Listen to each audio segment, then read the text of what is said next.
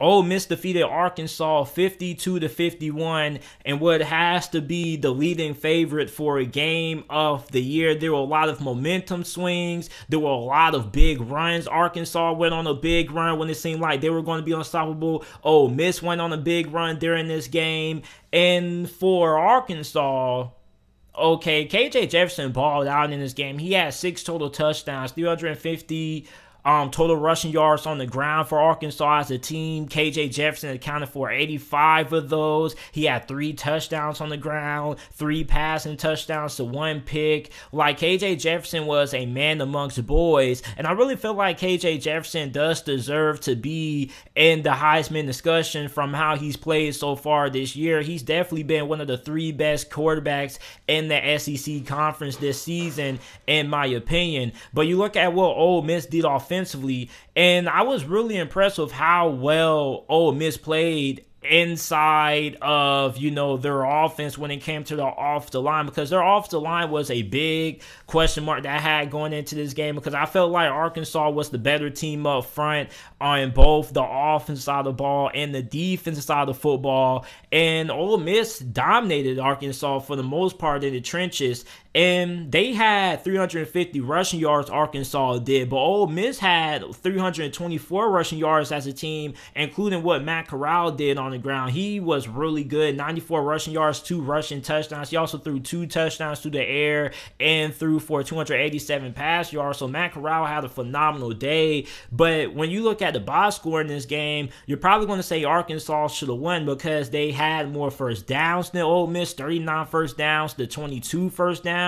They ran more plays than Ole Miss, 93-70, and they held the ball longer than Ole Miss, 35 minutes and 35 seconds to Ole Miss only having the ball for 24 minutes and 25 seconds. So really, everybody's going to, you know, judge this game based on, you know, Sam Pittman's decision to go for the win instead of playing for overtime. Listen, I have no problem with him going forward in that situation to win the game. Okay, and a lot of Arkansas fans didn't really seem that upset about his decision to go forward. The thing that a lot of Razorback fans were upset with was by their offensive coordinator and Bryles deciding to go for the play call that he did. He did like a rollout play with KJ Jefferson, and there were some people who were going back and forth with me on Twitter about the play call, saying that when you roll out at that side of the area, you know, it gives you a better chance to run or pass with your quarterback. And I definitely understand that. But when you're inside the red zone, especially when everything's condensed, I don't really think a rollout play if your quarterback is the best situation, because you got to remember, when you're rolling now, you're basically cutting off the other half of the wide receivers who you have running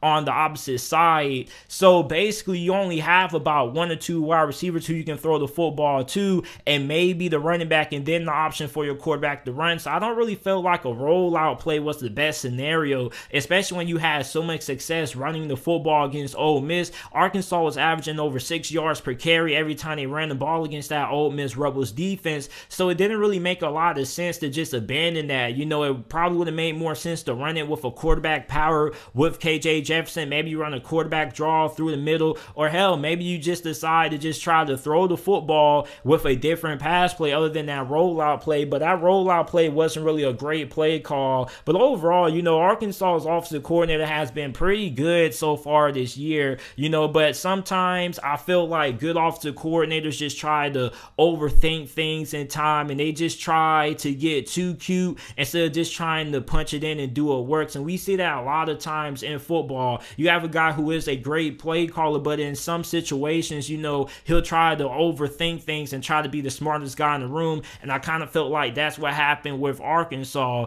And another thing is that Arkansas's defense, I feel, has definitely been exploited.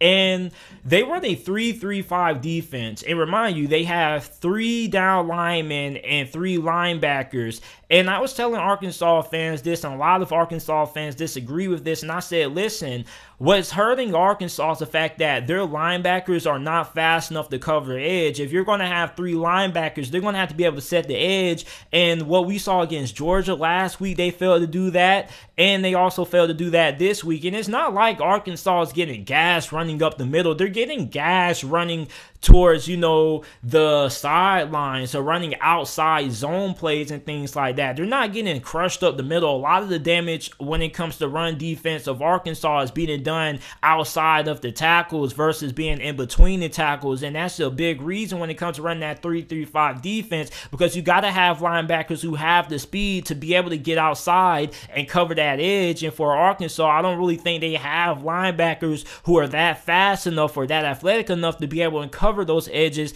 That seems to be their problem. So you're not going to change your scheme midway through the season or whatnot, but I just feel like that's really interesting, because I was telling people that's kind of what happens when you run a 3-3-5 defense. The 3-3-5 defense is more geared towards stopping the pass and limiting big passing plays versus what it is when it comes to stopping the run, because if you're going to have 3 down linemen and 3 linebackers, you're going to have to make sure they're going to be able to get out and contain the edge, and that's something that Arkansas has had a hard time doing this year, is setting the edge, and it's a big reason why they lost this game against Ole Miss and allowed over 300 rushing yards to Ole Miss. It's another big reason why Georgia has so much success running the football against this Arkansas defense, because those linebackers aren't athletic enough and they're not quick enough to get out to the edge and stop these running backs. And it's also asking a lot of your defensive ends to be able to try to set the edge as well. So for Arkansas, I definitely feel like their defense is starting to get figured out, that Barry Odom defense, and he's going to have to go out and try to make some changes. And he's a really good defensive coordinator. You know, he's pretty well respected. He has a pretty good track record, but he's definitely going to have to make some alterations right now, because you're going against Auburn this coming weekend with Tank Bigsby and Bo Nix. So if you continue to struggle setting the edge, then Auburn is probably going to gas you as well in the run game. And over the last couple of weeks for Arkansas, it really hasn't been all that pretty. And you got to ask yourself the question, has luck run out for Arkansas? I don't really think so. There were a lot of people saying Arkansas finally was what we knew they were. Like, no, they're not. Like, I think it's kind of stupid and idiotic to say that Arkansas was just lucky. Like, you don't beat 2 ranked teams inside the top 25. You got to remember, they beat Texas A&M. This is the same Texas A&M team that just defeated the best team, well, at the time, the #1 team in college football in Alabama. This is the same team that beat Texas earlier on in the season. A Texas team that is really good this year, that's probably going to end up winning 9, maybe 10 games this year. So, I mean, like, I don't really think it's luck. I just think that Arkansas has reached a point in their schedule that is really tough. And everybody knew that Arkansas most likely wasn't going to go undefeated. This was a really tough schedule that Arkansas had, one of the toughest in all of college football, maybe the toughest in college football, especially when you look at their brutal stretch that they have right now in October. You already had to play Georgia.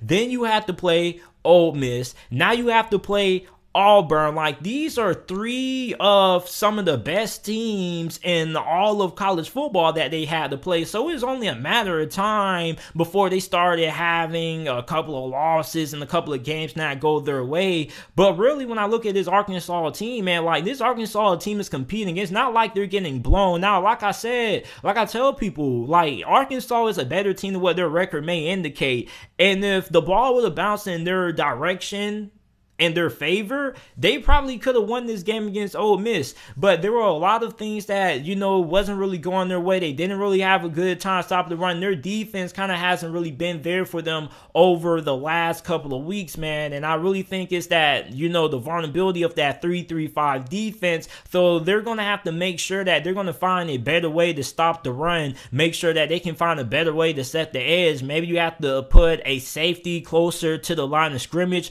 to help out with that. I don't really know. But for Arkansas, man, like, I don't really feel like luck has run out for Arkansas. I just really feel like Arkansas is now starting to get caught up now with how tough their schedule is. Like, they have a gruesome schedule. So I was expecting this to happen. You know, I still thought that they would have been able to get the win over Ole Miss because I felt like there was a favorable matchup up front. I didn't think that Ole Miss would have ended up playing well as what they did in the trenches. But Ole Miss played a really good ball game, man. man. You got to give them a lot of kudos for that. But for Arkansas, I don't really think luck is running out. I just feel like, their difficulty of schedule is now finally catching up to them. This is still a team that's more than capable of being able to win 8, maybe 9 games this year, but this is still a really tough schedule, okay? And you still got to play Alabama this year, so things are only going to get a lot tougher here. But I really feel like Arkansas is still going to end up having a pretty good season. I'm still pretty high on this Arkansas football team.